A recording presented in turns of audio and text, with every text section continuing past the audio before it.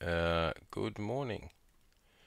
This is the part that we will cut away when we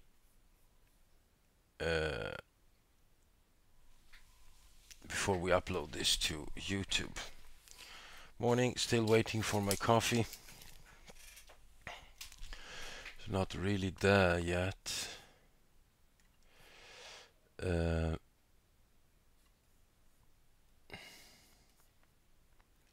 Right. So let's just wait for the coffee to be made. It will be with you in just a few seconds. To get started.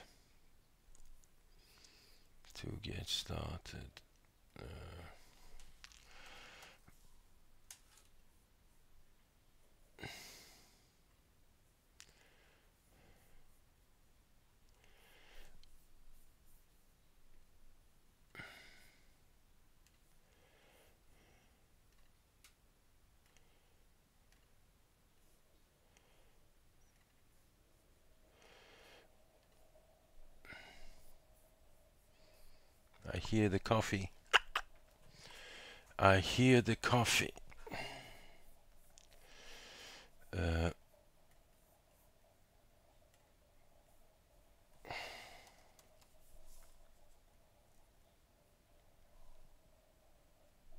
Right.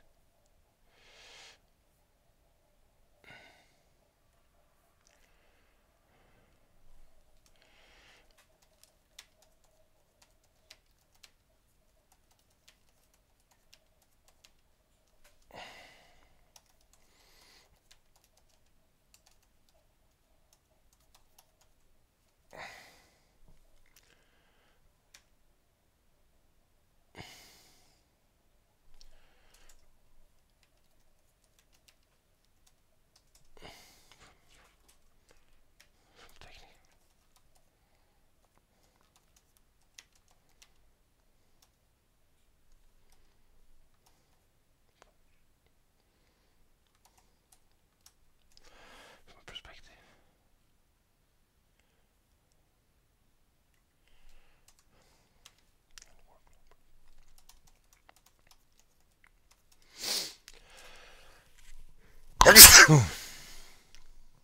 Wow. Anyways, technical from a technical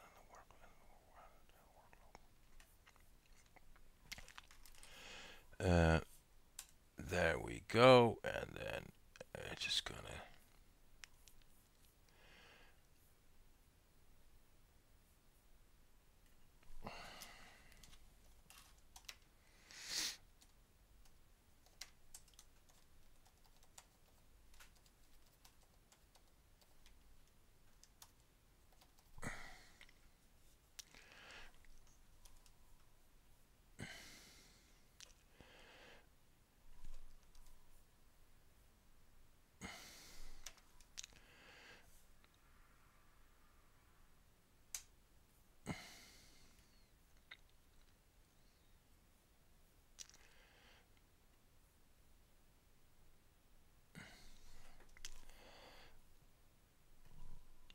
Right, I'm just getting ready and need my morning coffee. I'm sorry for going all silent on you people.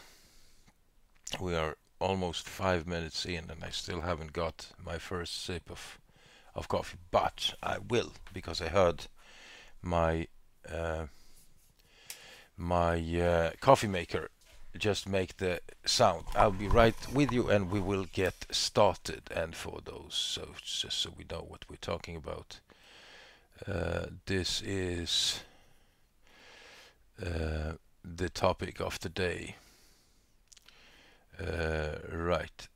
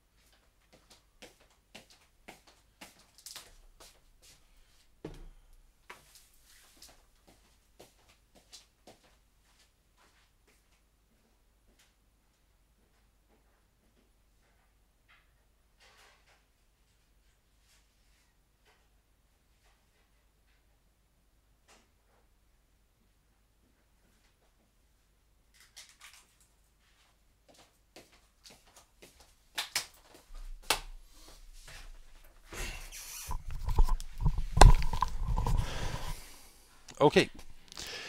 Good morning. Good morning. Let's get rid of this for now, but let's get started a little bit. So yesterday I started to talk a little bit about testing in JavaScript, and pretty much got into a nice flow of figuring out, what testing is all about, and so on. And I think that we got into a fairly good discussion, and I pulled up this image here that is kind of can be confusing a little bit in the beginning, but it's a nice representation of how testing can work in a specific workflow. But it also, in my opinion, demonstrates in a fairly good way the two main ways or approaches to automated tests and what we are testing. And so we were talking about those two circles that you can see on this diagram. Let me just get rid of this in here. Right. So we see two circles, and each circle is divided into three parts, and those three parts are the same for both of them. They are colored red, the second one is green, and the third one is dotted. And the red part of the circle, 1/3 of the circle, stands for is a part in time where you write your automated tests, and you have those tests go red, and then and the reason they are going red initially is because you write your implementation first before you even oh god, I'm really talking rubbish now. You write your test first before you even write your implementation, and that means that your tests will fail initially until you start writing the right code to make them pass. And initially, when you start in the outer circle, you test behavior that is very close to the user, which basically means that you are testing user interface elements or data or flows, right? And then after a while, you can't really continue with the acceptance testing or end-to-end tests, whatever we call it, the outer circle, but you have to go down to the unit level, which is like the very components of which your application is being built from. And so you start to do that instead, and that is the unit test approach. And then once you've got them up under control, you move up to the outer circle again, and you kind of continue this back and forward jump between those two circles. That is the theory, at least, right? And so another thing that I spoke about yesterday was the three stages, like three stages of a test, right? Three stages of a test case, right?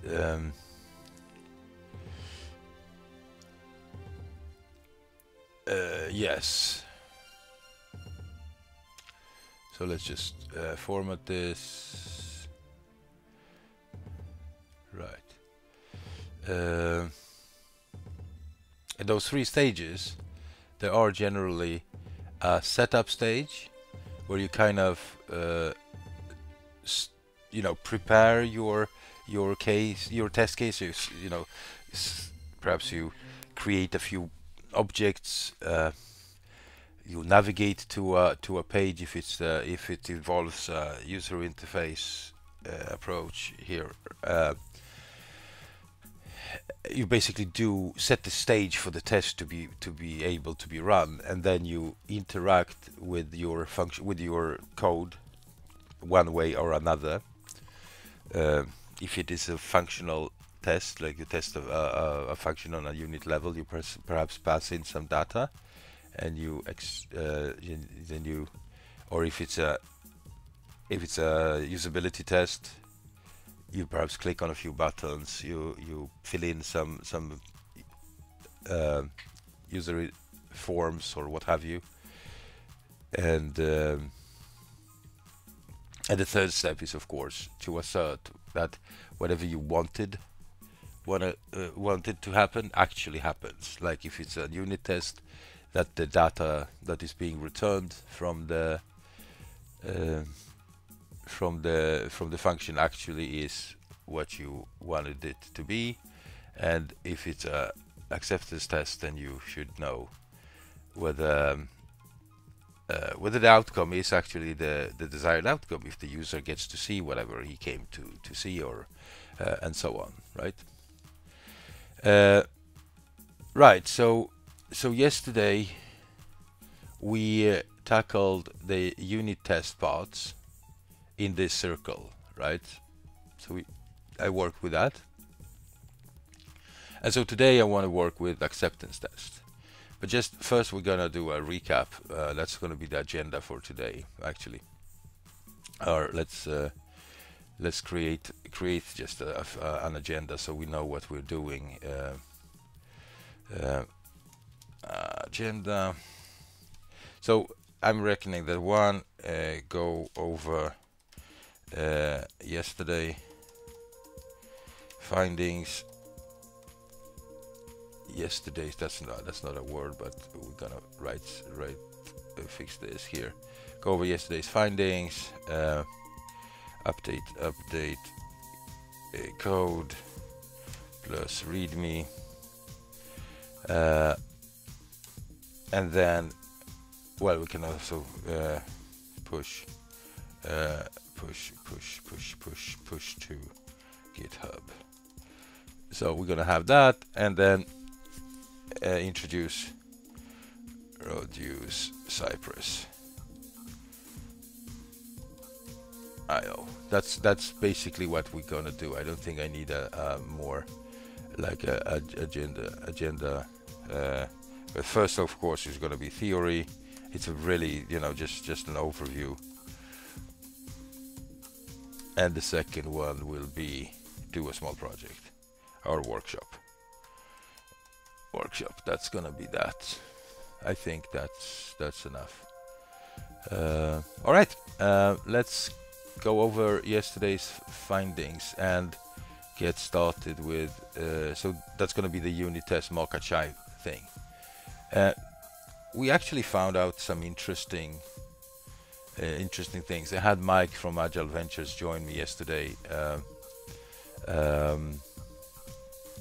live. Actually, in audio, because we are usually setting up a Google Meet.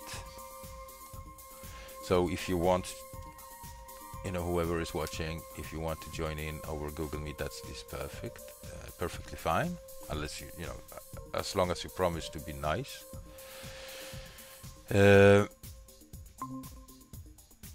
Right, so this is it. Here we are. I'm gonna move this one out of the way, but this one is started now, so it's possible to join in. And let's have a look at yesterday's findings. Right.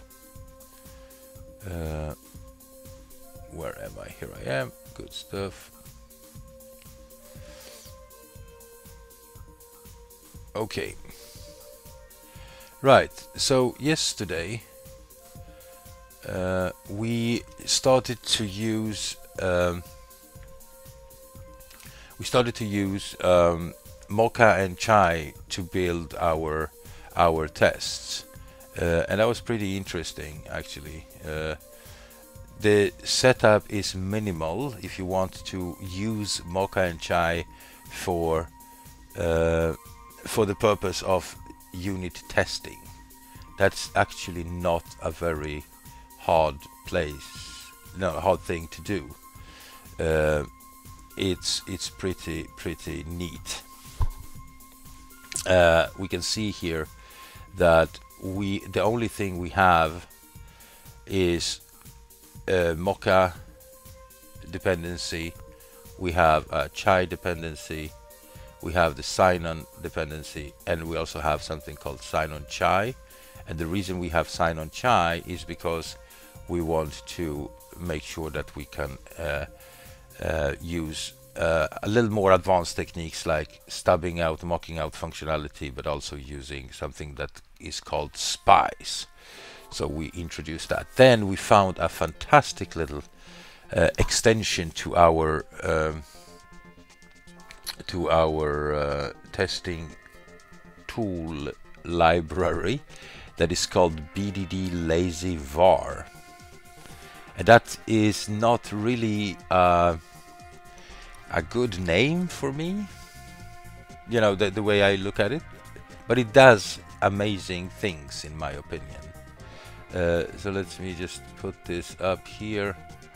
And what BDD Lazy Var does might be a bit advanced for some, but it says also it provides a user interface for testing frameworks. Right, but that's also misleading, you know, in my opinion. But who am I? It's not my my package. So you know, they can phrase their explanations however they can. This is defined. It allows to define lazy variables and subjects in tests. That's really the reason why I looked into this into this package. And for an untrained eye, this might seem like, oh, who gives a shit? And I totally understand that. And here sits the nerd that actually does care. So the reason I care is because when I was writing this test here, the test that is looking into the person object in our JavaScript file, or you know, implementation code, we had to work. We have a few describe blocks here. We take a look and let me just see how we structure our test. We're looking into the person class, right? And we want to have a subject, like the object that will be what this entire test is all about, right? So we call that by default subject, because you have to store an instance of something into a variable and you have to run your test against that. So we call that subject. Okay, so we need slightly different subjects for different parts of the application, because we are like modifying the not for the application, for the test, because we're modifying that object a little bit in order to assert if it does what it's supposed to do. Now, first, in this first describe block, I'm checking for the property setters that are properties on instance. Property setters, or actually instance of person has property setters on its, yeah, property. Well, I wouldn't say setters here actually. It has properties on instantiations, right? So here I have a test saying it is expected to be an instance of a person class. It could be a little bit misleading actually, but okay. Now, so the only thing we're checking here if it's an instance of a person, And then we're playing around with a few one-liners, which is also an addition by this BDD lazy var extension. It allows us to write this kind of very neat one-liner tests that are gonna produce a nice output in our test framework and so on. But nevertheless, we are using different types of subjects. In this case, the subject that is defined on line 10, the one that will be used in this describe block, will be extended with these options: the first name, last name, and age of this person. And if we take a look at the next describe block, we do not extend this person with anything, actually, any options. And this class doesn't have any error handlers or anything like that. So that's pretty good for me, because now I have a subject that is totally clear of any set properties, and I can set it myself and so on. And in the next one, the last one, we also don't care about that, because we are setting this we're testing the setters and whether this the full name is being combined and so on and so forth, right? But this was a good extension. The biggest takeaway here is that we set up a spy. We found a use case, even if in this very trivial example, we found a use case for spies, and set that up using sign-on, which is nice. That's a good example of how you can extend your testing framework to do more things. And I left some comments here in the code just to say what's going on, and we are going green on this thing. And in order to understand the spy, you basically have to watch yesterday's stream or reach out to me, and I will be doing more sessions on sign-on, actually, because that's a very interesting part. Anyway, if you look at the implementation that is in the source folder, this person class is a very simple thing, and it is a class. It's a JavaScript class. I don't necessarily have to write it as a class. I could have it as an object or whatever, but I have some functionality bound to that particular thing, and I'm exporting this module export thingy. All right, so that's it. Let's just hit this up.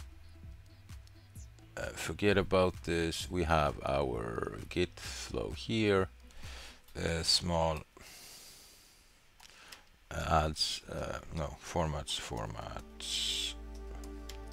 code during after review or talk through.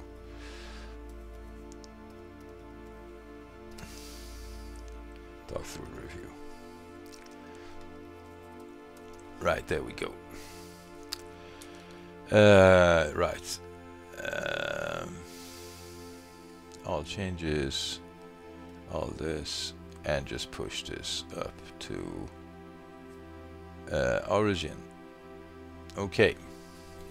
All right, so now we can close this for a second or two, and we will talk about this one. Well, actually, I need to just save the link to this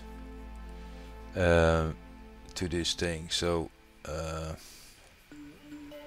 let's just add a new slide here, so I keep my notes in order. And so I'm gonna say bdd lazy var. That would be this. let's just do Mocha Chai sign on, and just I'm gonna keep the links. Sign on Chai, right? Sign on Chai, right? So Mocha is this.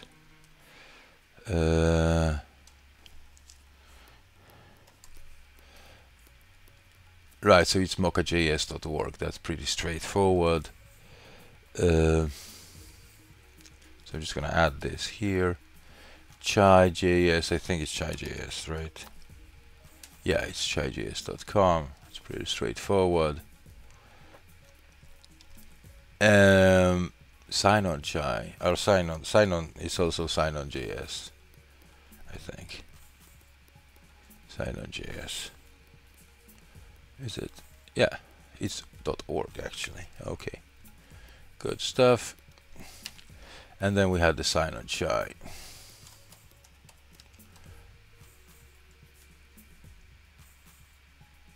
Right, so it's sign on Chai is an extension to Chai with neat matchers, which is good.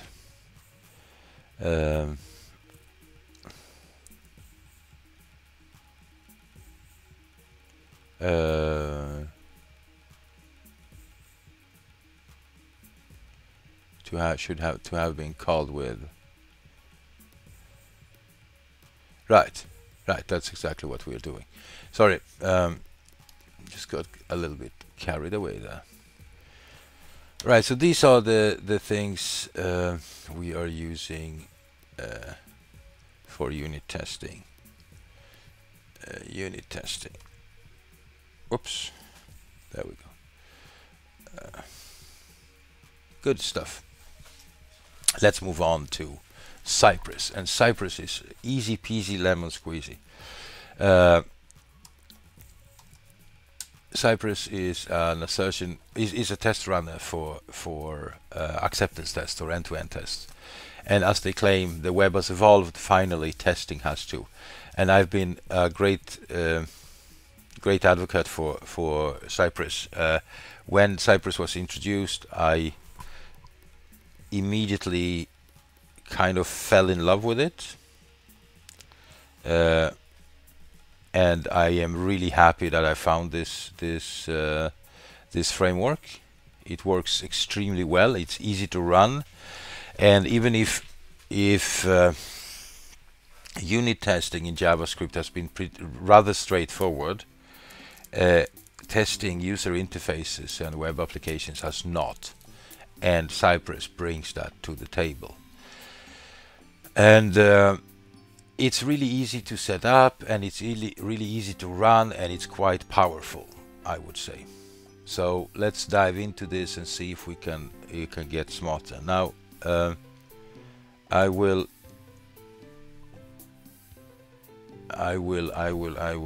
do what? I'm listening to a little bit of soothing music in the background. I hope that is okay with you guys. Right.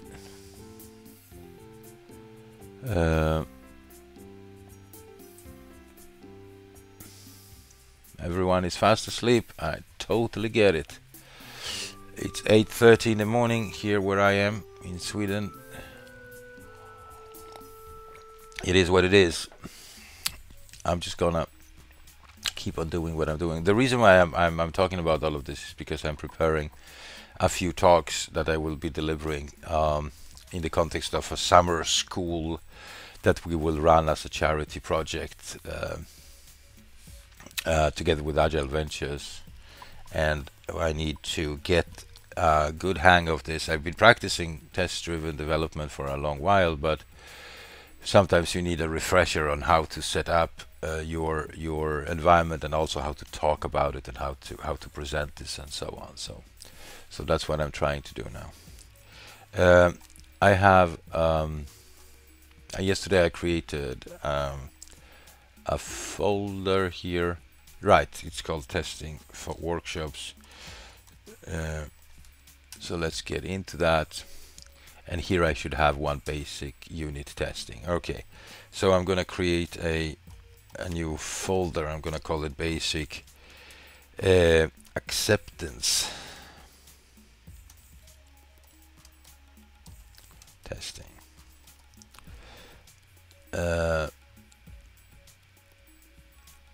Right. Yes, we're gonna do that, and we're gonna cd into this testing. Oh, sorry, basic acceptance testing. Right, and here I'm also gonna do yarn init, and I'm gonna build a small little web application. So I will make sure that we call it something. I should have passed in the Y flag when I did yarn init, but it's okay. So in order to get something up and about as a web page, we want to add a small web server, and I'm gonna go with the simplest one. I'm gonna call this one. I'm gonna use super static. So super static is a small web server that is perfectly fine with us, you know, to get that up and running. You know, we don't have to do anything else. And I'm just gonna I'm gonna create a folder, and I'm gonna call it well, I can call it source actually, and then oh shit, mkdeal source, sorry about that. And I'm gonna create an index HTML file here, and I'm gonna pop this open in my code editor like this, and I will just go to my index HTML, create a very basic HTML page or document, and we will say E2E demo, and E2E stands for end to end, which is what we call these tests, end-to-end tests. That's what we call them in JavaScript world. In Ruby world or Rails world, we would probably say acceptance tests, but yeah, it is what it is. And so here we will just say h1, and we will say hello user, which isn't much for the world, but nonetheless. And here in our package.json we want to add a script, and the script will be start, and you know, to fire up the server, and the start script will execute one command only, and that will be the super static command, and we will just point super static towards the src folder, which is where our page is. And so pretty much with this setup we are good to go. So we should be able to just say yarn start as a very first thing, and it says that super static has been started, and we can visit localhost 3474 to view your app. Okay, so let's do that. We go to our browser and we go to localhost 3474. That's the port, and we see hello user here. Okay, so we have that up and running, and we will keep that server up and running here. We can turn off this page. We can move this out of the way, and this terminal can be run and the super static server can be started, that's perfectly fine. We will take a look at this from time to time just to make sure that everything works. But other than that, we will have this server up and running. It's very important that we do keep this up and running, because the way I will set up our acceptance tests will be a very simple setup. I'm going to try to keep this as simple as possible, to make sure that we have to make sure that Cypress has somewhere to go. And so when we tell Cypress that you were supposed to go to a page, we need to give Cypress a URL, and that localhost 3474 will come into play when we do that.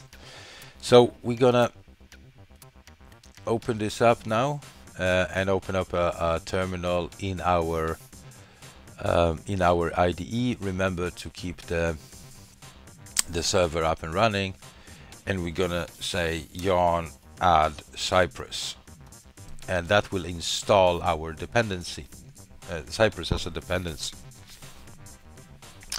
And I'm actually gonna try to attempt this to do this without reading documentation, because I've done this a few times.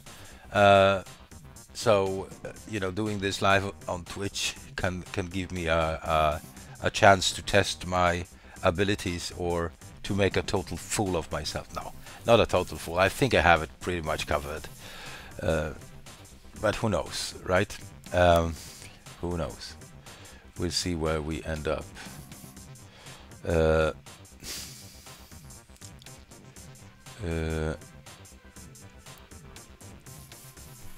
And we're installing things, and I'm just gonna constantly monitor my memory, because for some reason when I stream it has a tendency to consume a lot of internal memory, and I have a piece of software that helps me clear that up. So right now we should be pretty good, but it's important to keep a track of on this, right? So anyway, we installed this, and we can see that we have two dependencies now, Cypress and superstatic. And I'll also just a disclaimer that when you do this for a real project, you wouldn't add Cypress the way I just added it as a dependency. You would add this as a development dependency. So that for demo purposes it doesn't matter, but for real purposes it will. And when we do the next part of our series, whether it's today or tomorrow or whatever, which would be the right now we're doing this this one, right? But when we do the full BDD flow, I will not make, you know, things like that. I want to use things, you know, the way they are supposed to be used. But again, I'm just in demo mode at the moment, so I don't really care whether we follow every single best practice. I can talk about it, I can mention it, so you know, but we should be okay with going with this at the moment. All right, so we have it installed. Okay, so the next thing we want to do is to add a script. I'm doing this out of my head. It's been a while. I want to add a script, and I want to say I want to call this one, for instance, CI open. I think that's what you can see in some tutorials or documentation or walkthroughs or what have you, right? And that would be a command that says Cypress open. And there are two ways of running Cypress. Sorry, woof. And I will focus on one of them today, but it's important that you know that there are two. And the first one, the one that I will be using today, is the way where we actually open a browser to interact, to see our test being executed.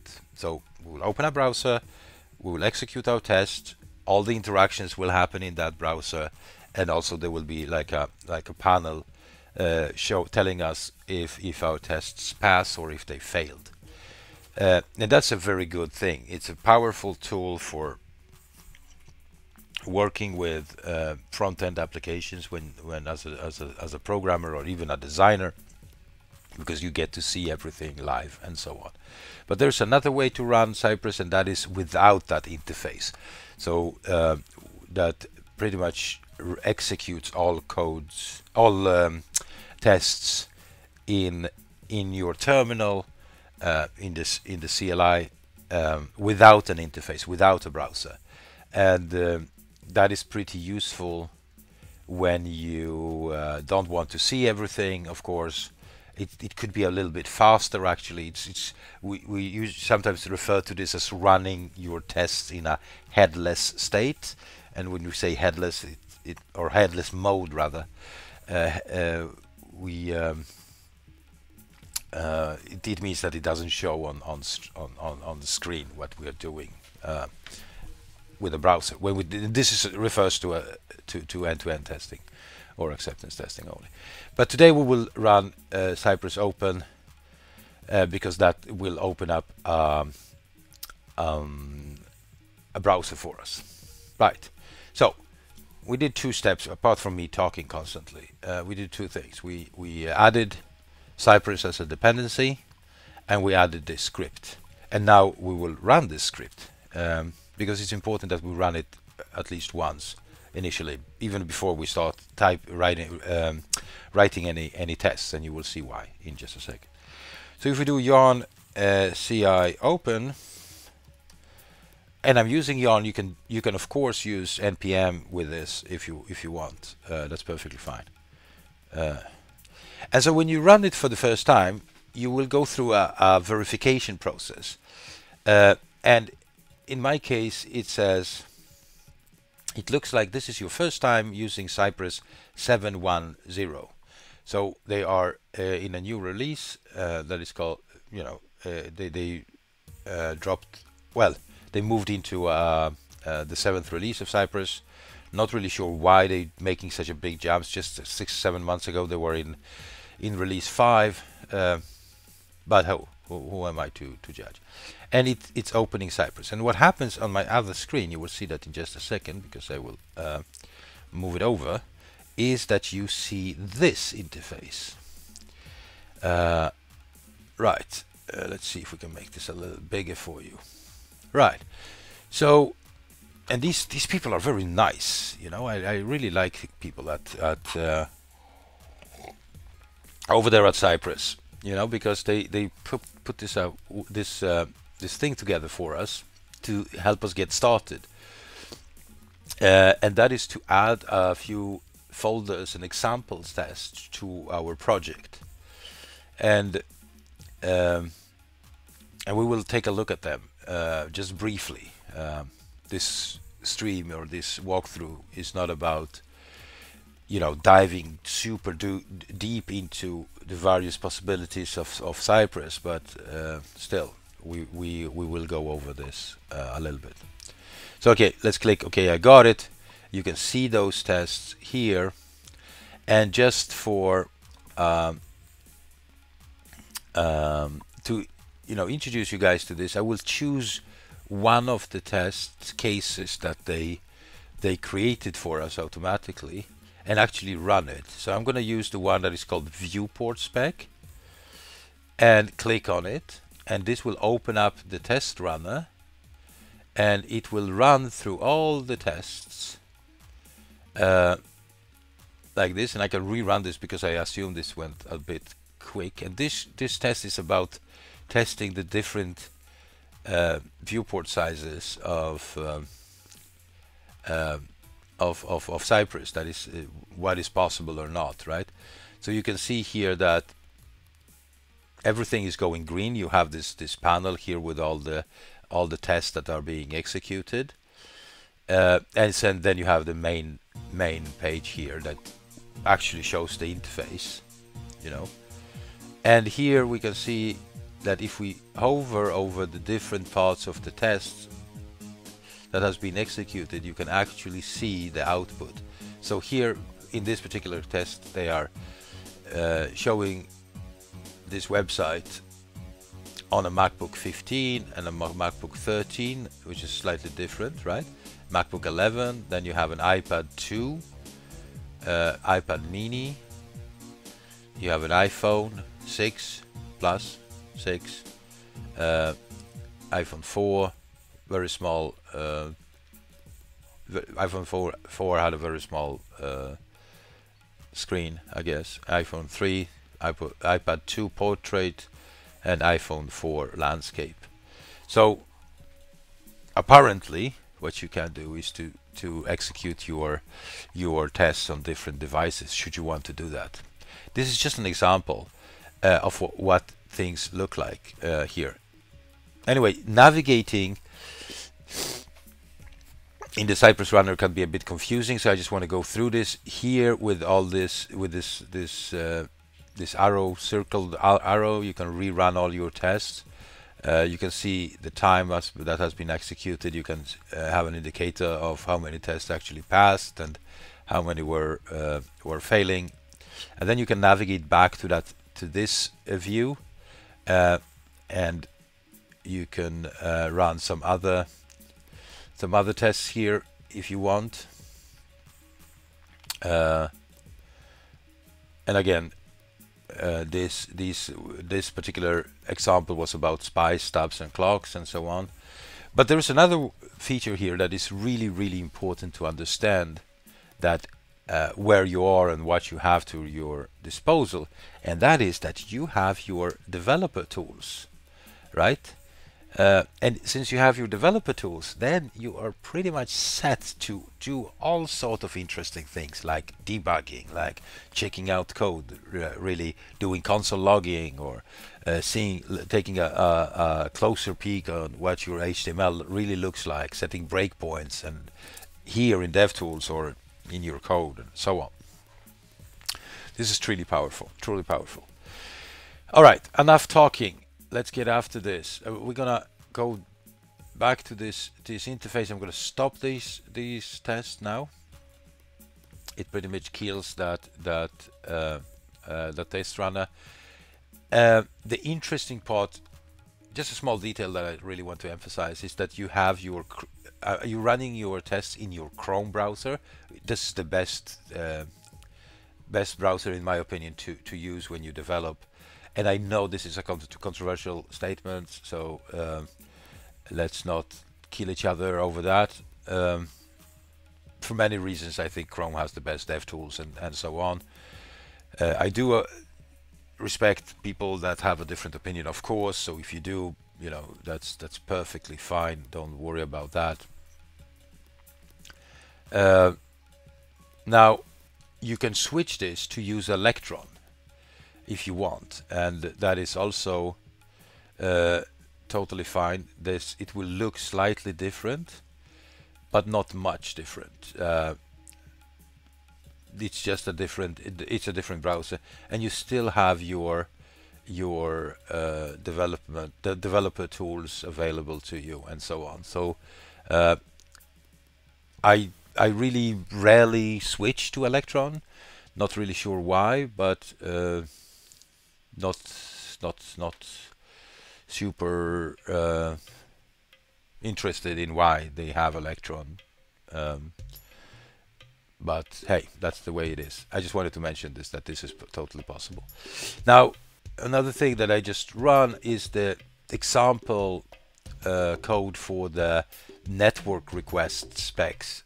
Again, examples, but very useful examples, because you can take a closer look on how things are gonna get down when you are making API calls and so on. And in almost all applications today, you need to make calls to external APIs, because that's the way it is, you know. Right. So let's end this for now.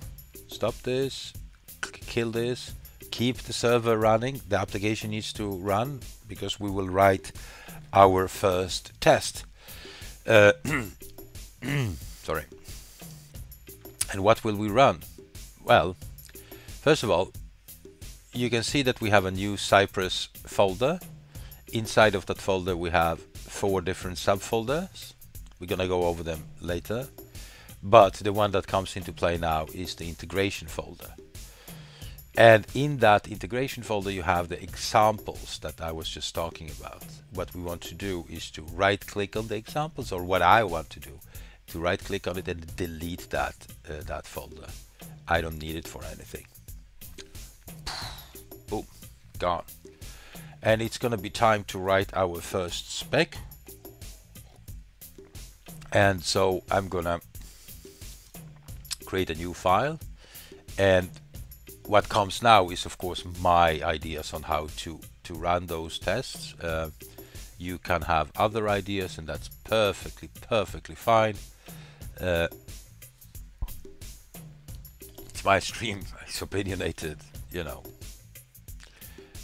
Anyway, I'm gonna create a new file, and I'm gonna call this file user can see welcome message. And I say I use camel case when I name my test files, and camel case is lower letter first, and then subsequently we don't separate new words, but we use uppercase letters for new words. The user can see welcome message, and then I say dot feature dot JS. And I got a little bit of a cold, sorry about that. User can see welcome message dot feature JS. That's what I call my test case. And why do I use the word feature? Because I like it. It's a feature and not spec. So you know, some people are using test, some people are using spec, some people are using feature for acceptance test. I use feature. That's what I use.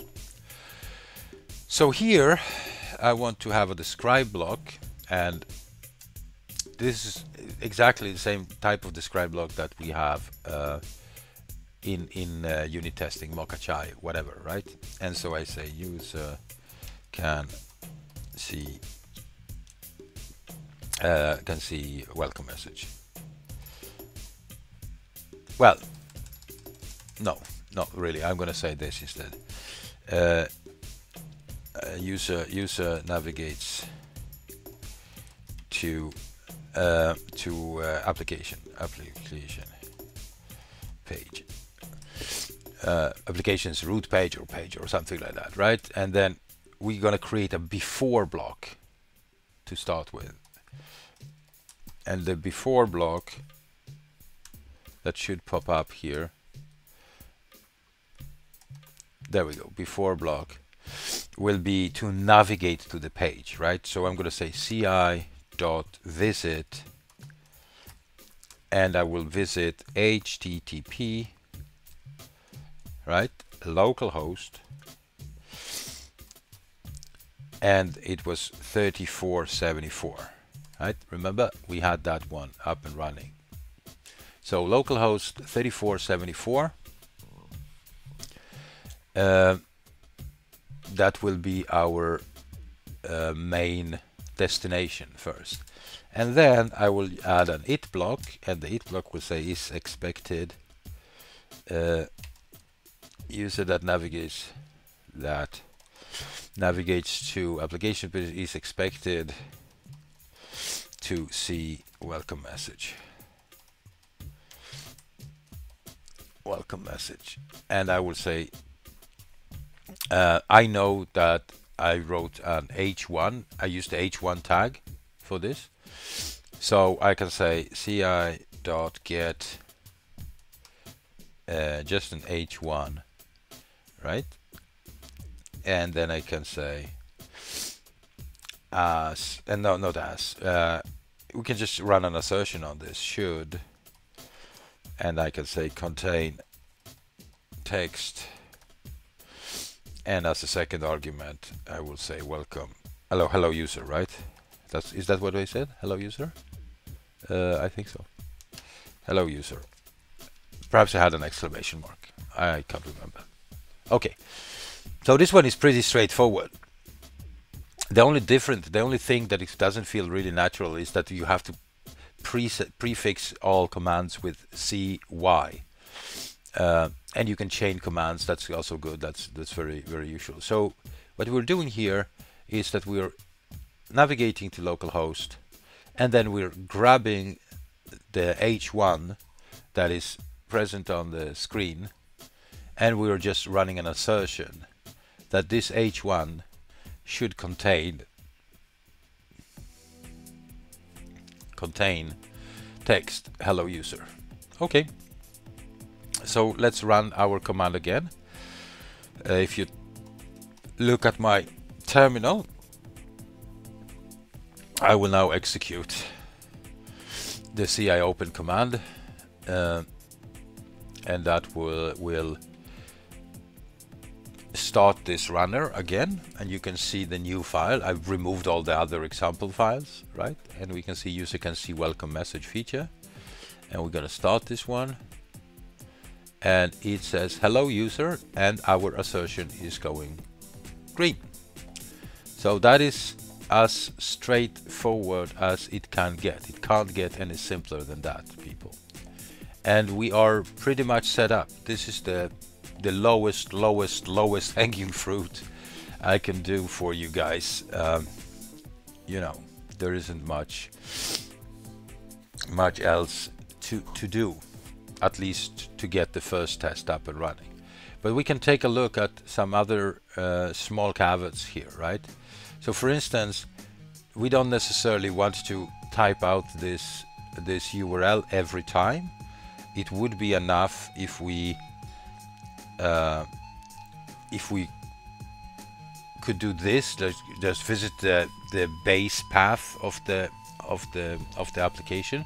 So in order to be able to do this kind of things, we would have to go into our Cypress JSON file, which is just it's just an object, a JSON object. And here I can add a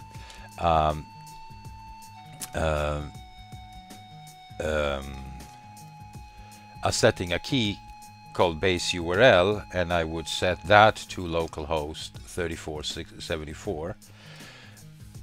But then there is another one that is called, I think it's called the Chrome Web Security. Let me just, actually I need to check that, you know, I'm not 100% sure. I think it's Chrome Web Security, but I don't know. Chrome Web Security Cypress. Right.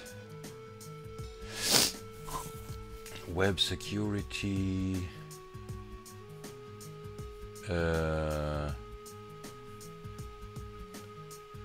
Where's the setting? Come on. Right, set cross web security to false. So, exactly, that's what I want to do. So I want to set Chrome Web Security, and I just want to say false here. And that is a shorthand for basically allowing us to communicate with external servers and just bypassing a lot of these CORS issues that we will have. You don't always want to do this, so I would definitely say that you need to read through this section of the Cypress documentation if you are into actually testing your application in as real life setting as possible. But you know, very often I don't really care about that during the first part of my development process. I just want to get going, and I can disable this, and that's perfectly fine to do that. So we disable this for now, and we set this base URL in our Cypress JSON, and this of course crashed while doing this, our test runner crashed, and I don't think I have it. No, I don't have it open anymore because it disappeared. So I should be able to just run CI open again, and we should be all good of that. Pretty okay. Hello user. All right, so I'm gonna take a bit of a break. Let's see if we can take the opportunity and actually run some tests, not tests, but rather like a what is it called, like an ad or something, right? I need to refill my coffee and stretch my legs. I've been at it for an hour now, so I really need to just take a short break. No, we can't run chat yet, but that's okay. Let's just figure things out in a different way. So what we're talking about today is, of course, the some testing strategies, and we are in the process of running our specs here. What happened to my pages? Oh, there they are, right. So we are talking unit testing and acceptance testing as a whole, but today we're focusing on the acceptance test flow. So let's get into that a little bit more in just a few minutes after my coffee cup has been refilled with fresh Java. In the meantime, you can listen to percussion randomness tabla fusion. I don't know. Let's head over to this one. All right, be right back, folks.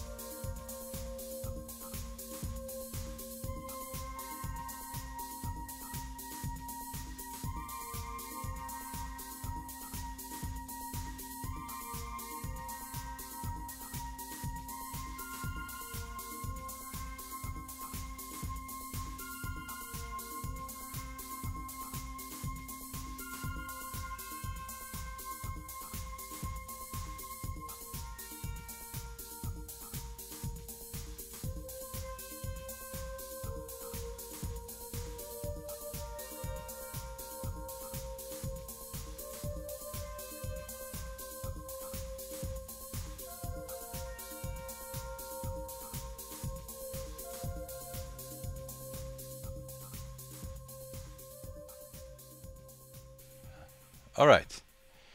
So let's see if we can get this show a little more into some more actions. Sorry.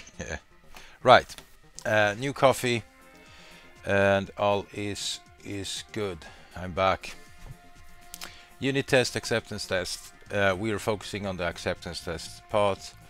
Let's see if we can get any smarter. What I did now was to basically go over the setup of acceptance tests. So what I did now was to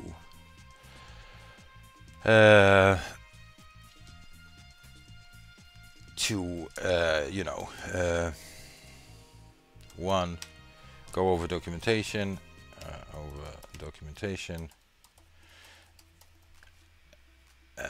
which is like, really briefly, not much.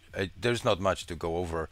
You can just dive into this and then feel your way through this, right? But anyway, I'm gonna just include the URL here. If you have a small project already, then you need to do a basic setup, setup of Cypress, and then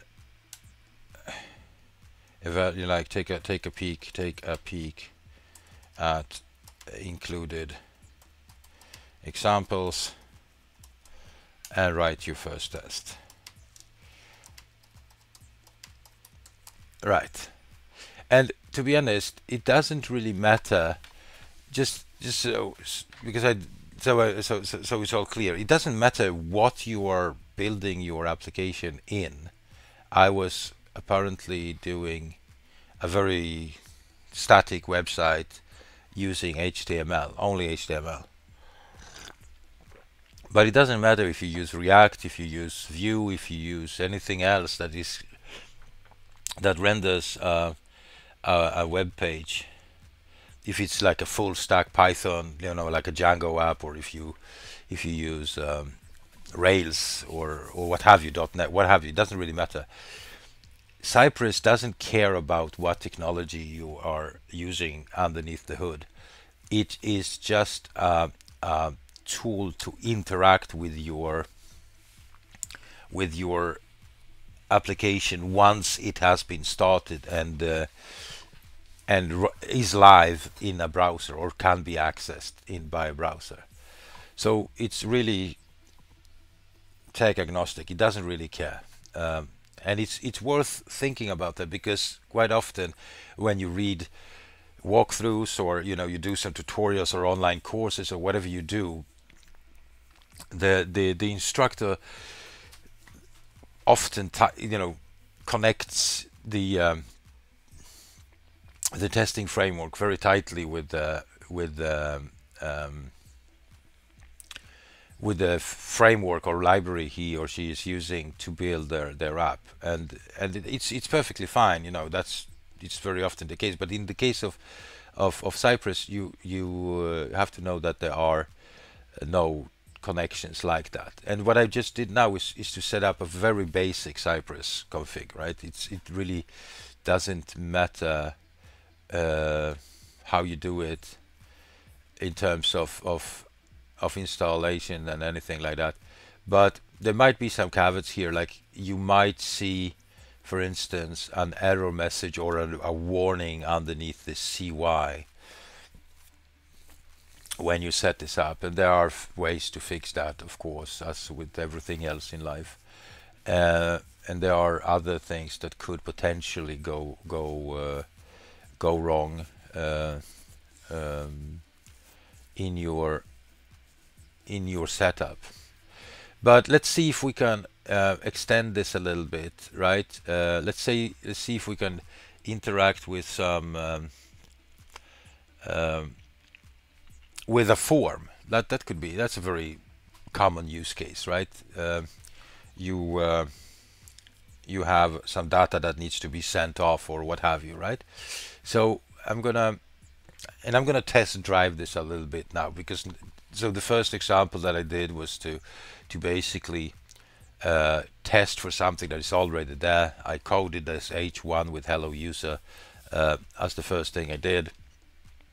Now I want to actually add something to my application, and I want to drive this using tests in Cypress. So tag along. New feature request, new ticket. I'm picking something up, and the ticket is user can fill out a form. User can fill out, let's call it registration form, right?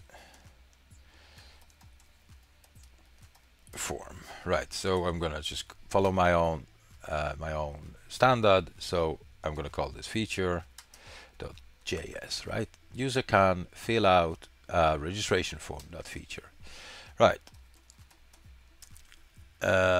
Describe.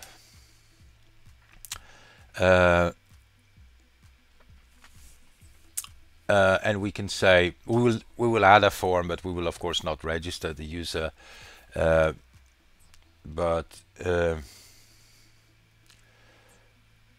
User, and we can say user that fills in a registration form, and then I'm going to add another describe block here with valid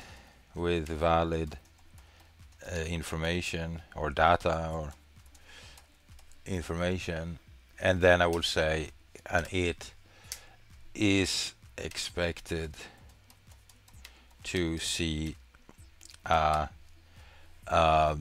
confirmation message, for instance. Right. And you think about this, like this is my TDD flow, right? I'm building a kind of scenario. Usually I have a user story attached to my feature request, right? I'm really cherry picking things from the flow. This is a walkthrough, a demo or workshop, right? So this is not the entire flow, but I can just tell you that usually you have some sort of a backlog or a product backlog, and you're cherry picking. You're picking the not cherry picking, but rather you're picking the feature on top of that wish list. And in this case, we are just pretending that we are starting to build a registration flow, for instance, and our objective is to accept the data and tell the guy or girl that is registering with us that thank you very much for registering, right? So I'm trying to build this story. It's all about telling a story, in my opinion, right? I don't want to get too philosophical here, but in your test cases, you want to check out or take a closer peek at different scenarios. And the first scenario I want to do here is the happy one, the one where the user actually gets to see that welcome message or confirmation message. There are of course other scenarios where he fails to provide valid data and so on. But that should come next. That should come with as the second step. In this first step, I'm saying a user that fills in a registration form with valid information is expected to see a confirmation message. This is, in my opinion, as good as it gets for now, at least. You can definitely have opinions whether the English sentences are properly built or not, but let's go with that one for now. Okay, so let's start from what is it that he wants to see and where should he see it, right? And so we have our page. Let's say that we want to give this guy or add a place for the message, right? So let's say that we would just say ci.get wow, crypto. That's not what I want. ci.get, there you go. And we want to get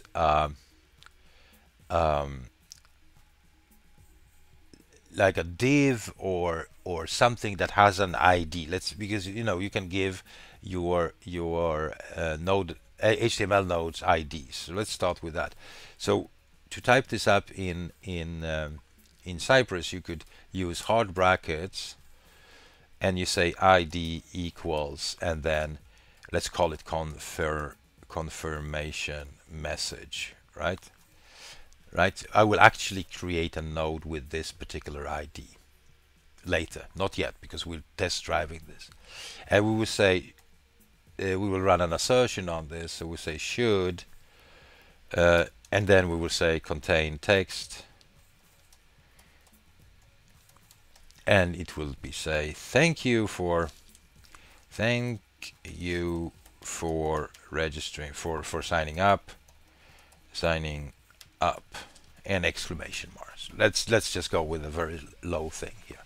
So we would say that CI get confirmation message should contain this text, right?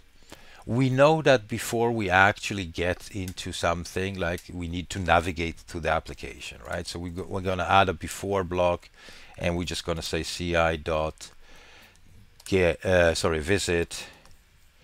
visit, and now we have the base URL already set up, so we can just do root path here, right? And this will of course fail, so there's no reason to even run this yet, but we can take a look, take a small peek. Let's get out of this, and we go back to tests, and you can see user can fill out registration form, right? And it just says hello user. There's nothing here, there's no ID, no node with that particular ID. As I said, this would definitely fail for us, right? But let's think about this even more, right? So we want to execute this, the user navigating to the web page should be done at the very top, at the very beginning, of course, right? But then we want to fill out that form. So I'm going to create a new before block here, and I will say something like I will start to pretend to interact with my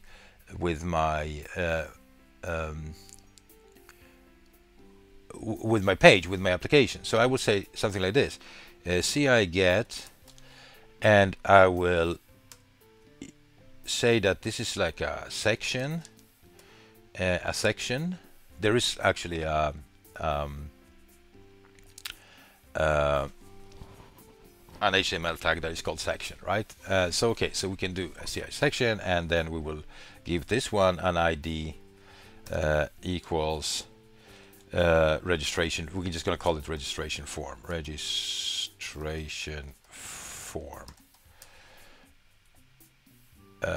No, just registration actually, right? And then we're going to say dot within,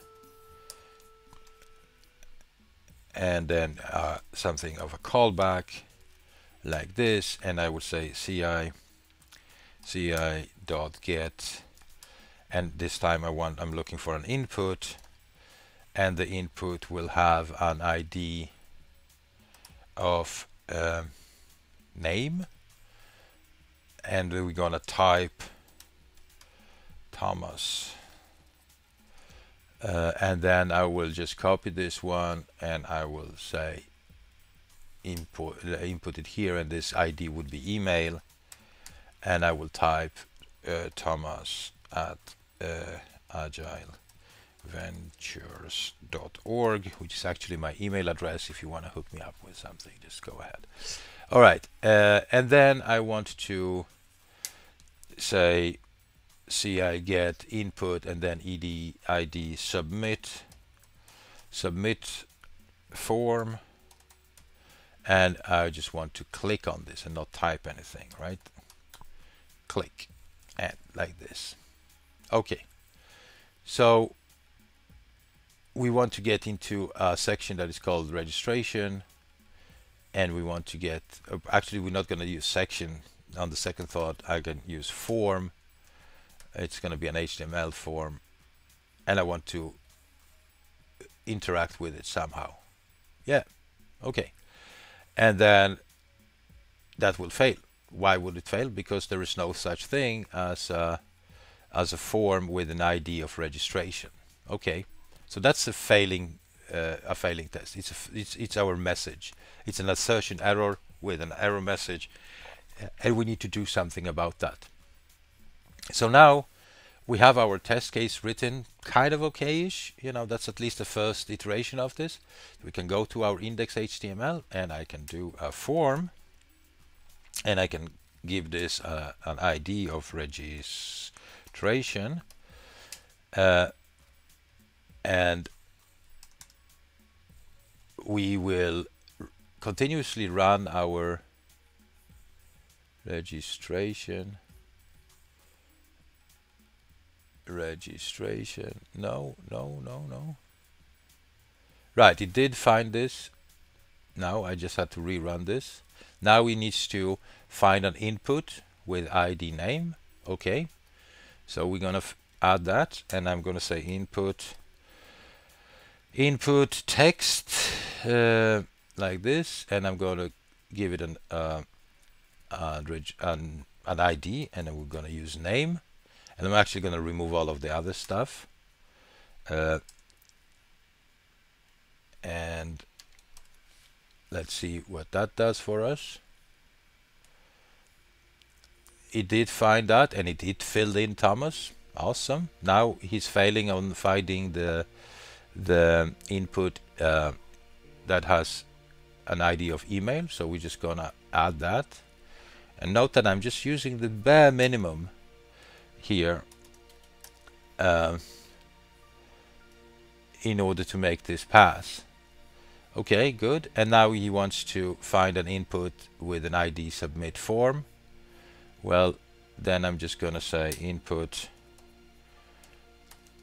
submit, and the value will be just register, and then I'm gonna give this an ID of submit, right?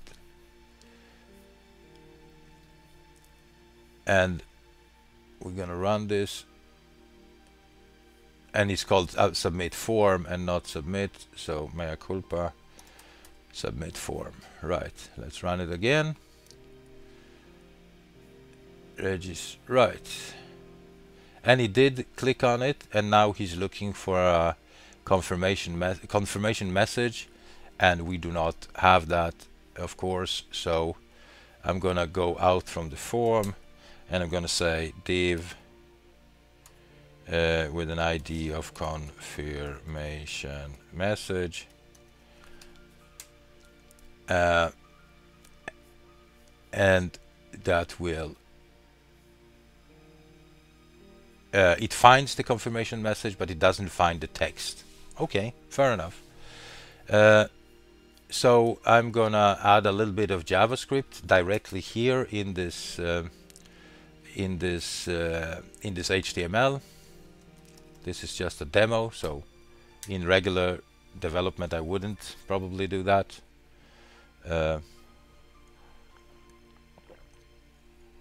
But here I can do it, no drama.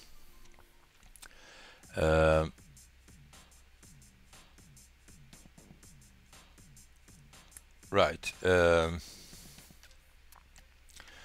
so let's see if we can add an observable, well, add an event listener to this form. So I'm gonna say document get event list set add event listener, and the first event listener I want to add is the DOM content loaded, DOM content Thomas content loaded, and we will just have a callback here, and then we will say const form equals document get element by ID, and that ID would be registration,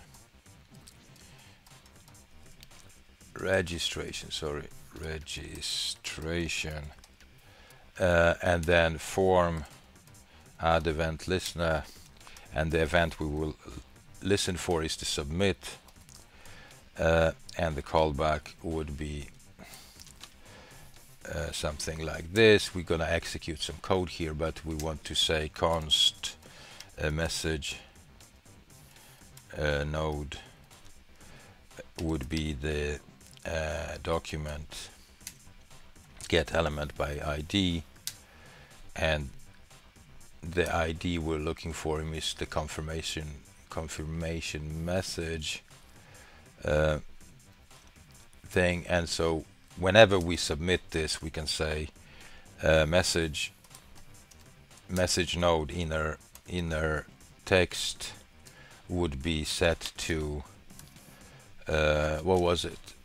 It was thank you for signing up, right?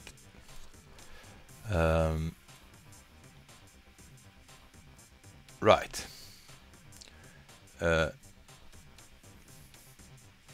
Name, email, submit, register. Right,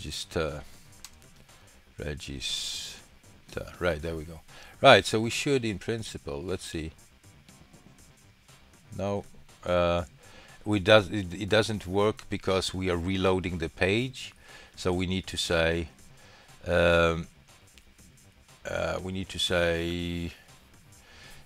form prevent default then default. Can we do that? Yeah, we can do that. No. How do I prevent it from? Right. Wow. Prevent. I thought it was. Shit. Do I have to check it out? How do I prevent default from a right. I need to prevent this one from being submitted. Why? Yeah, form prevent default. How do I do that? Prevent default event method. Event function. Oh yeah, okay. So alright. So I just do this. No, not this one, but this one, right? So I'm just gonna go event, and we just say event prevent default, I think, right? Right? Let's see. Yes, exactly. So we just needed to stop him from this its default behavior. Dream traveling, здравствуйте, how are you doing? Hope you're fine. Right. So now we are going green on this particular one. Doesn't look pretty, you know, but it is what it is. Let's say good morning to chat and just bring you up to speed with what we're doing. We are, well, I am talking, you're listening. No, I'm kidding. I'm talking testing, right? So I'm talking unit tests and acceptance tests, two different approaches to testing different parts of your application. Yesterday I was covering the unit test part. Today I am covering the acceptance test part, and later on today, or even in this stream, we will be covering the full BDD and behavior-driven design and test-driven development flow, where we will be combining the acceptance tests and unit tests together to kind of mimic this entire flow of acceptance tests, red-green refactor stages, and then unit tests, red-green refactor. So this is as fun as it's going to get. If you're into developing web-based applications, then perhaps this might be useful to you. And if not, you can just stick around and see some coding being done. I don't know. But anyway, nice to have you guys with me. And if you feel like introducing yourself in chat and sharing your experiencing with coding, testing, what have you, or if you just want to say hi, that's perfectly okay. Anyway, we are of course not signing up this user for anything. This is just some demo code. But I think what we see come across is that by writing a test like this, sitting down and thinking, what do I want to do? Building a scenario. User that fills in a registration form with valid information is expected to see a confirmation message, right? And then filling this in with some commands for the test framework to actually interact with your application, and then continuously running these tests. Then you can get into a nice flow, you know, where you gradually iteratively add functionality to your web page or to your web application. That's the theory. And if you think about this thing that I mentioned, let's see if we can get this side by side. Let's see. Let's move this out, and we have this presentation here, right?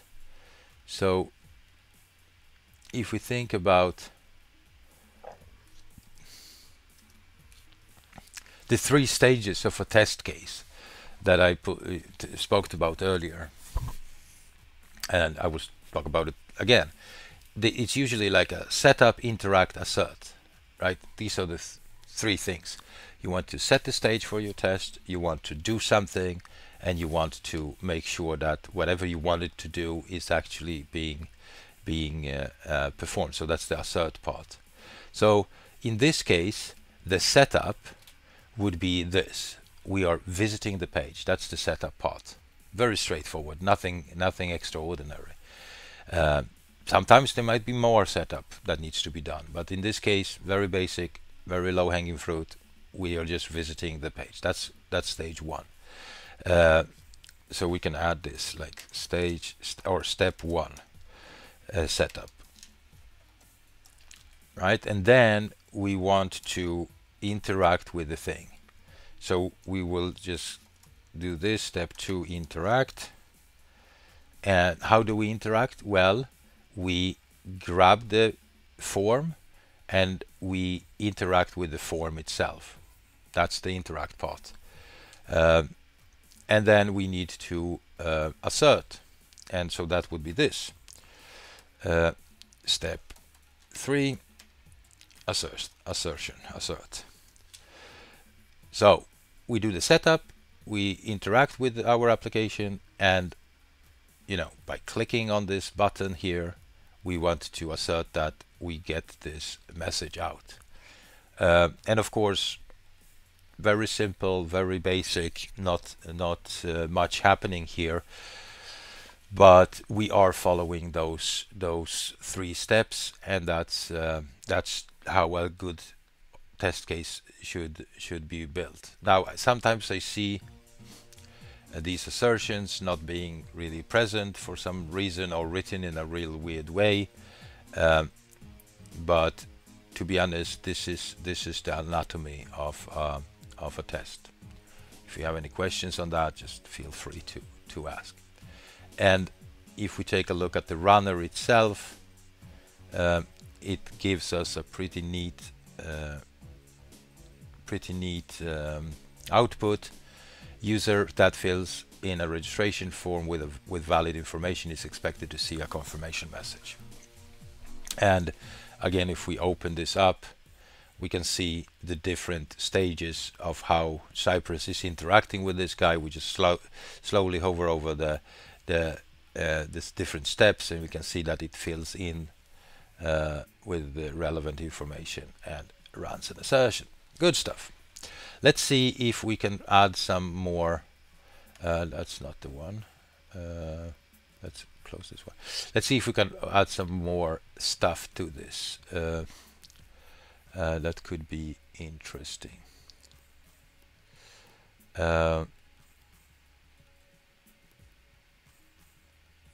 Right. So what if the user doesn't fill in the right information, right? So we can definitely well, before we do that, let's say that we want to add another feature that where we actually like hide the form, or just so that we can pretend that we are sending this off. You know how it is in a web-based application. You send something off, you get the message back, but the form is no longer visible, right? So we could say that it, let's say, hides, is expected to hide the registration form, right? And so we would get this. We would say ci.get the form again. Oh, sorry. Form ID equals registration, and we say should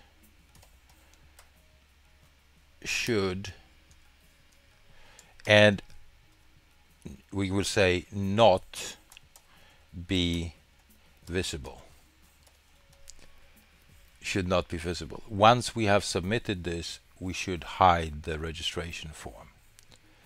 That's a matcher that exists in Cypress, I think. We'll be figuring this out soon. If it doesn't, it should be there. I mean, it should exist. Right. So let's see if this will fail for us. Of course it will, because we haven't set that up yet. So we see the confirmation message that is going green, but we see that we try to assert that form registration should not be visible, and it is visible. So our test is failing. So let's see if we can change that behavior. So we go to our JavaScript, and we will just say form style visible sets to none in JavaScript. I don't write much JavaScript, like vanilla JavaScript, but I think this is how you do it. Form style visible none. Yeah, let's see. No, that wasn't that. Okay. So now that we are running into some issues, it's a good way to set a debugger here, right? Your ability to halt the execution of your code is imperative in all cases, when you know, in all stages of development and in any environment, and in your test environment likewise. So we want to stop the execution of our code, but in order to do that, we need to open our developer tools, and that's where this functionality, the reason why we're running this in a browser in the first place, comes in. Because apart from the visual part where we can actually see what's going on, it is also good for us to be able to pop up our dev tools, and for the debugger to kick in, the dev tools needs to be open. Right, so let's run this again, and look at this. We are halting the execution. Where's my sources? No frame for a given ID was found. What? Snippets, right? Really? So let's see. Event is this. That's the submit event. Let me make this a little bigger for you, perhaps. I don't know if you want to see this. And the form, do we have the form? Form is registration, and so form style, right, and visible visible equals visible undefined. Oh, really? Visibility is visible. Isn't it called visible? I thought it was called visible. Right. Let's see. HTML visible style. Let's see. Style visibility. Oh, it's called visibility. Oh. Oh, right. Okay. It's called visibility. It's not visible. It's right. So if I just say this, set this to none. Can I set this to none? No.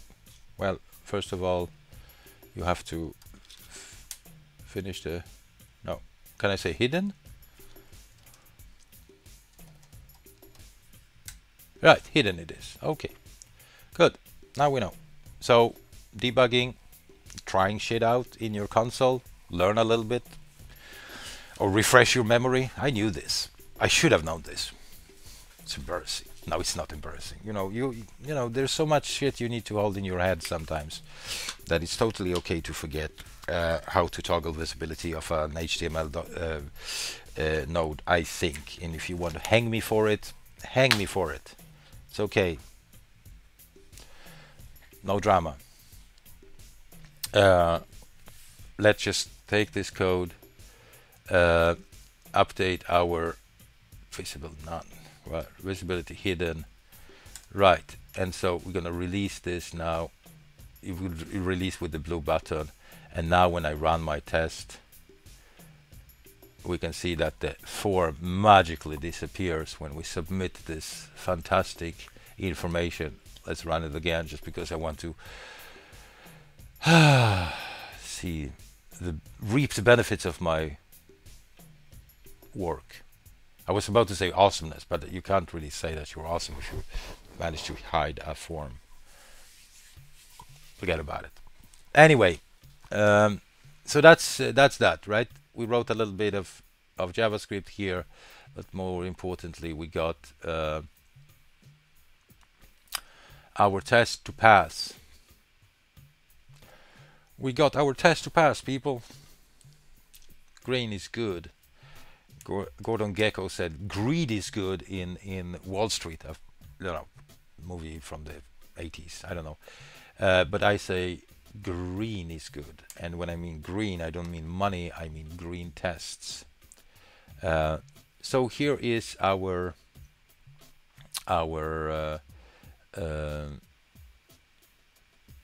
test. We are displaying a confirmation message to the user, and we are hiding the registration form.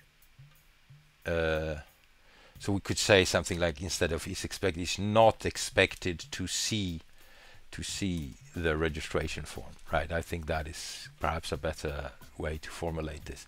This is always a struggle to write good messages, and I would say that it's so weird because, you know, it might seem like the least important thing how to write those, but in my opinion, you know, this should make sense when you read them out in the runner. Anyways, let's continue our struggle with another describe block. Let's say that he fails to submit, like he tries to click on the button before he clicks the button before he fills in like email or something like that, right? So we're going to create a new describe block, and we will call it with invalid, with invalid.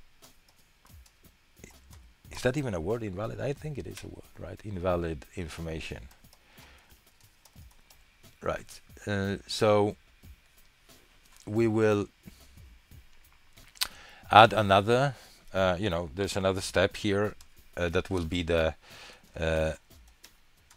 a repetition of the interact, and we will say we will create a before block.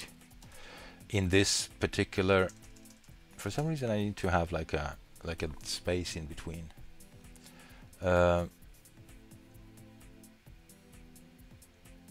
Right.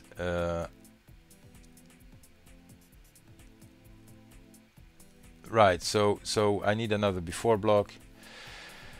Um, and so let's add it before.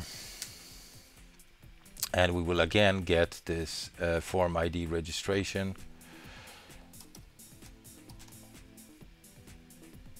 Oh, sorry, get.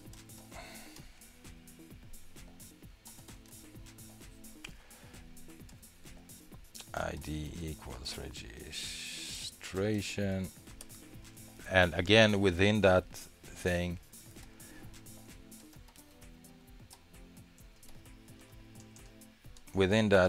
we will have another callback here.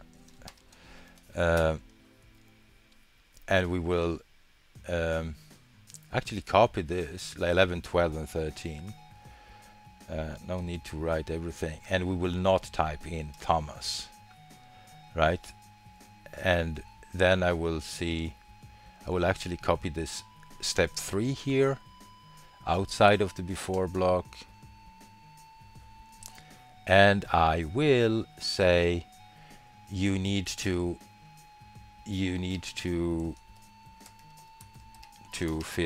fill in your name, and this should be still visible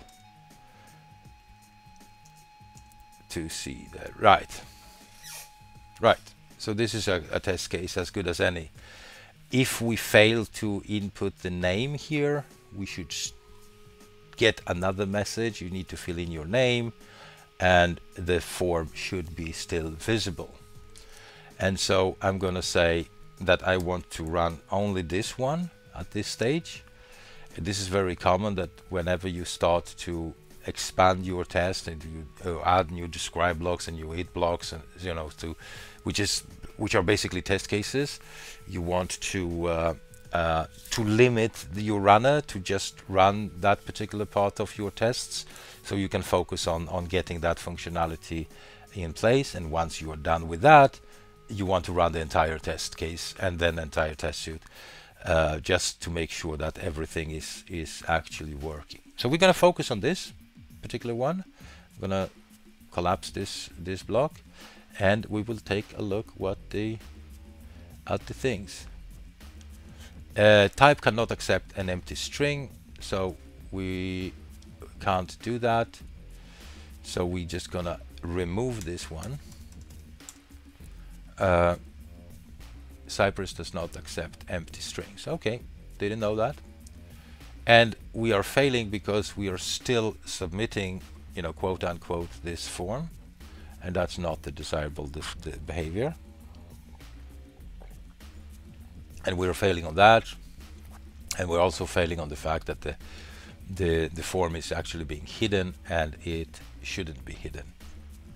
So let's see if we can make that happen. Oh, sorry. There we are. Right. So we go over to our index HTML, which also holds our JavaScript.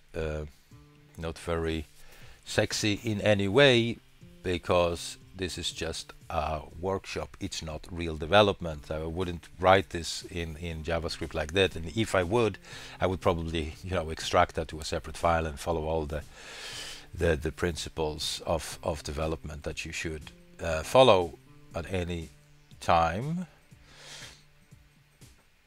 But let's see. So I want to take a look. How can I know if this form element actually has value in it or not? There are multiple ways to go about this. In order to get this thing off the ground, I'm just going to set up debugger here. I use debuggers extensively in my coding. Oh, sorry. So I will open up my dev tools, and I'm gonna hit the debugger here, and I'm gonna just take a look at the form, right? Okay, so that's the registration form. And can I take a look at the children or elements, or is it children? Child element count. We have children here, and children are those input fields, right? Can we say, do they have names? Right, name? No. Input ID name. Okay, that's the one. And we can say value. Does it have a value? And value is empty. Okay, so I can use that part. So I can have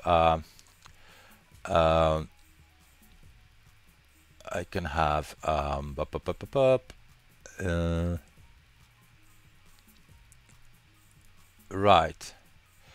I could basically write a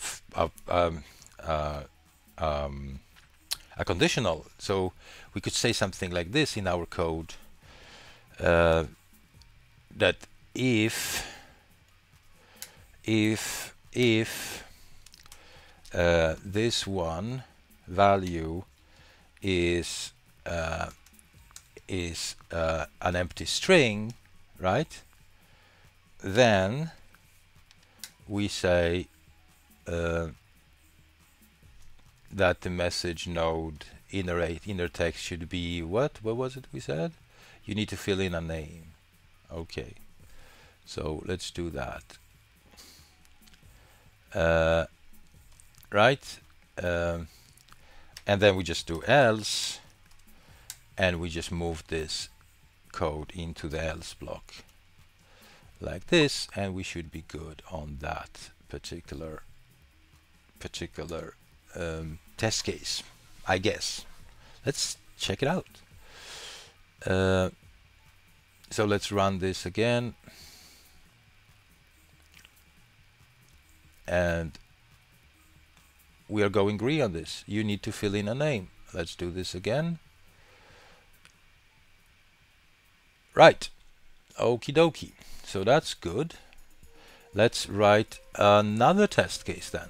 Now that we know that this one is going green, we will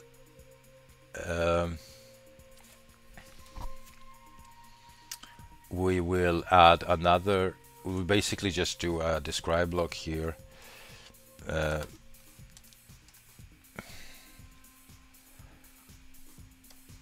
We will just describe with invalid missing name, and then we're just gonna move all of this stuff inside here, and then just for the sake of it, we can copy this one, and we can say missing email, and then we will actually say we fill in the name with Thomas, but we do not fill in the email with anything. And so we will say email, you need to fill in your email, right? So now we're just gonna move this describe block here into this, only here, sorry, into this one, and run it. Can we run it?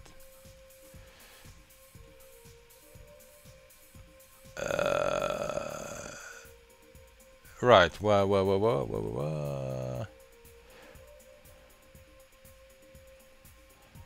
Oh, shoots.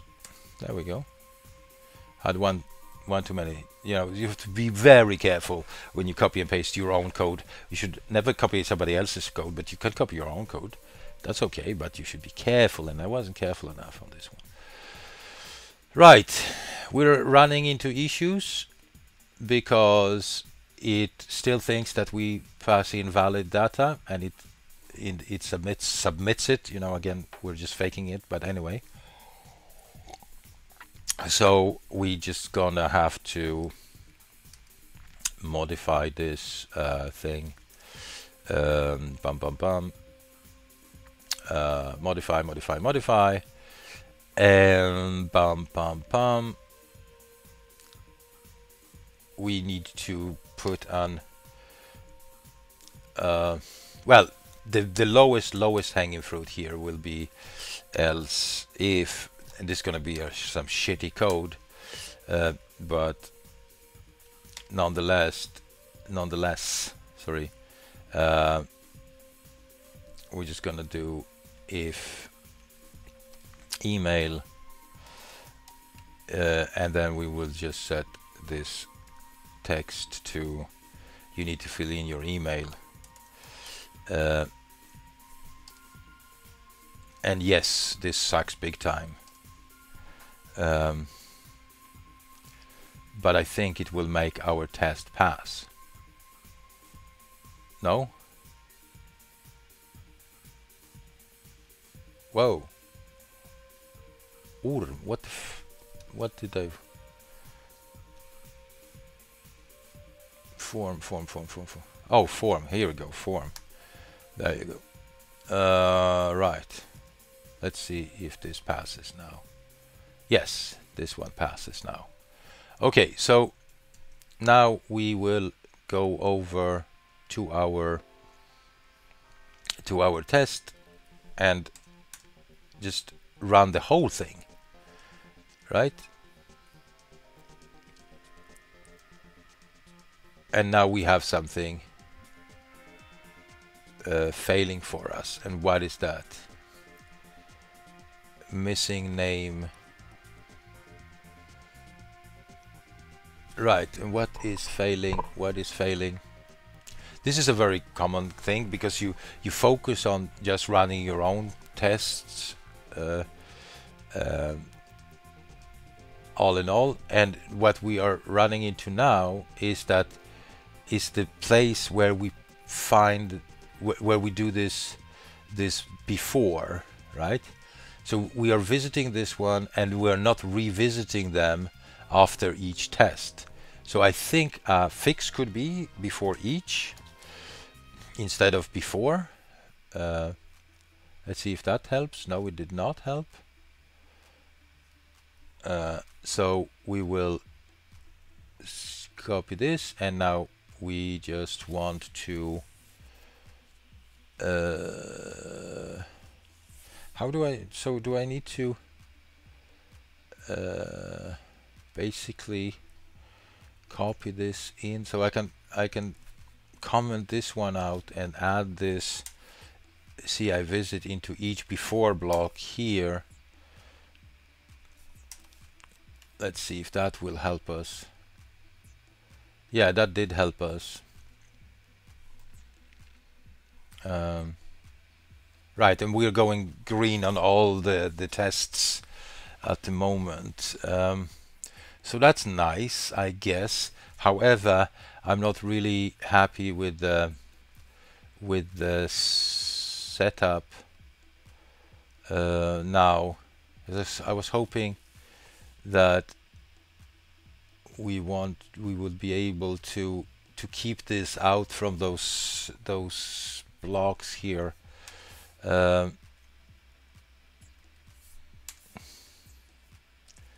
Let's see if we can do keep this before each. Can I say after? Can I revisit this thing then? Just so we reload the whole thing always? No, that didn't fly at all. Right, so perhaps we actually need to have this CI visit. There is probably a fix for this, but I don't really care for fixing that at the moment. So we need to get this visit thing into each of the before blocks. Not really happy with that, but so we are basically combining step 1 and step 2 into each. Well, let's just do this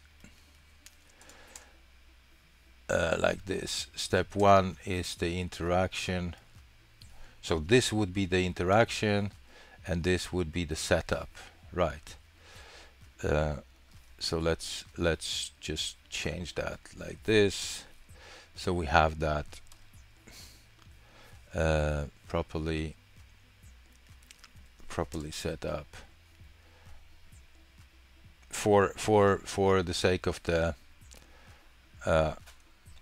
walkthrough or demo or workshop or whatever we want to call this. Okay, so that was pretty much it. What I hope I made come across is that you can use your end-to-end tests, but to kind of test drive your development, even if this was a very simple example, and I'm leaving out the third step, which is the refactoring step. But initially, I just wrote the happy path, which makes the test pass. Then we introduced some other perspectives.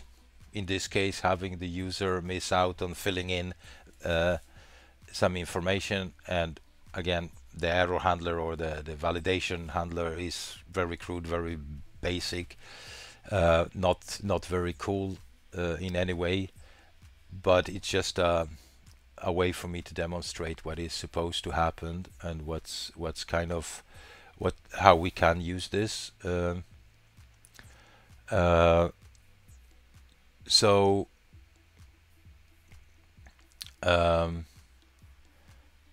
test drive your stuff, add more complexity, make sure you add more functionality as you go forward with your tests, adding more functionality to it, and so on, right? So that's pretty much what it's all about, to be honest. And the rest of the of the stuff that can be added or not added, it's totally up to you, and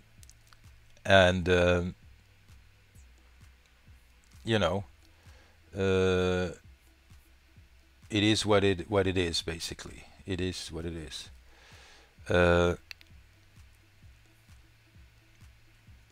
Right. Let's see if we can pull up this this diagram again. Where's my diagram? There it is, right? So again, in this session, I was going through the outer circle, which is the acceptance test. I wrote the test, it was going red for me. Then I wrote some implementation and it started to go green. Then I started to add more complexity, wrote another test, it was going red for me, and I added some implementation code and it started to go green. Again, what I did not do is the third part of that circle, which is the refactoring part. And if you take a closer look at this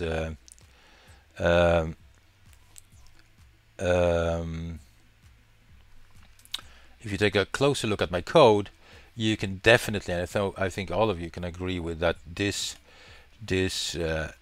part of this code is really blah, not cool at all. It could be much better, but again, it works, and I stay out of the refactoring part. It is what it is. We don't have to worry about that. So let's see if we can make sure that this code is pushed up. I will actually stop the server, which has been running in the background at all times. I will stop it now, which means that if I would run my tests again, they will fail because they cannot access the application, and that is of course extremely crucial. We need to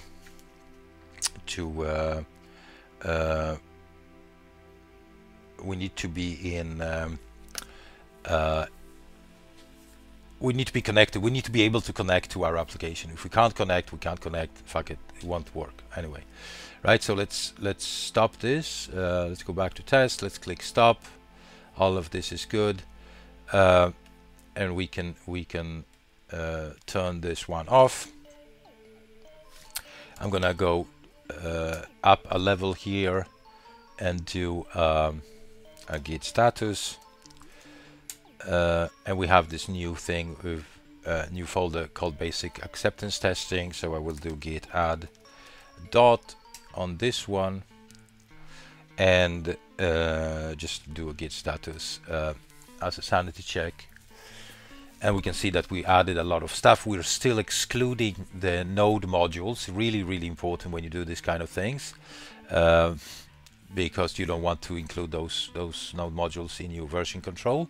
So I will just git commit, and then am adds workshop up code for basic acceptance testing using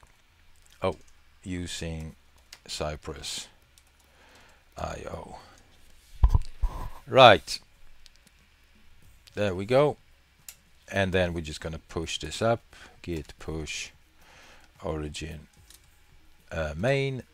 And if you are interested in checking out this code, which I hope you are, actually, you know, you can pull this down and